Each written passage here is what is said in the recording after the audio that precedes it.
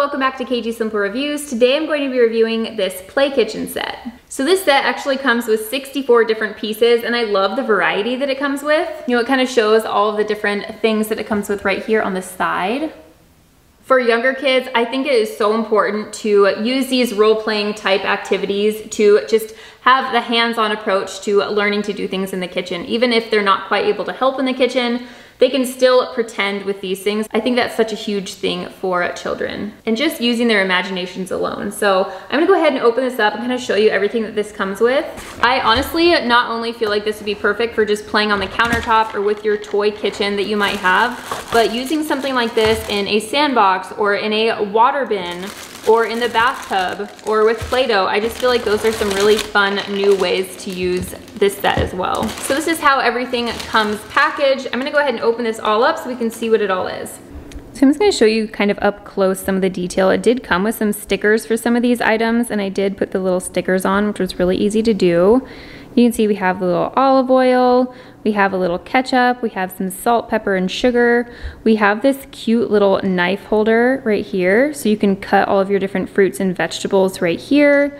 I do really like that the insides of these fruits and vegetables, they actually show what the inside of the fruits and vegetables look like, which I think is kind of fun. But I know that all kids like putting their little fruits and vegetables on this cutting board and then using these little knives to cut them up, and it makes them feel like they are helping right along with you. I do really like when toys are a little bit more realistic. I just feel like it makes them a little bit more intriguing. You can see that this corn, you actually have to husk it. You take off these little Velcro pieces before you can cut the corn in half. So I really like that. We have a little vegetable peeler here. We have a couple of different food items that you don't cut. We have a little hamburger or a cheeseburger. This does come apart into smaller pieces, but this is for ages 3 and up, so that should be fine. We have a little French fry. You can see it does come out of the container. We also have the little popcorn that does the same thing there, as well as a little soda. We have 2 of each of the different silverwares. We have 2 plates, and we have all these different utensils. Okay, and then here we also have a little kettle, which this lid does come off. And the tip of this does open up. You can actually put real water in it and they can pour it out like that. This does come with a little pressure cooker here. You do have to twist it to lift it off like you do a real pressure cooker. So I think that's kind of cool. We have a little pan right here and a pot. This lid goes on both of these. And then we have this little holder right here.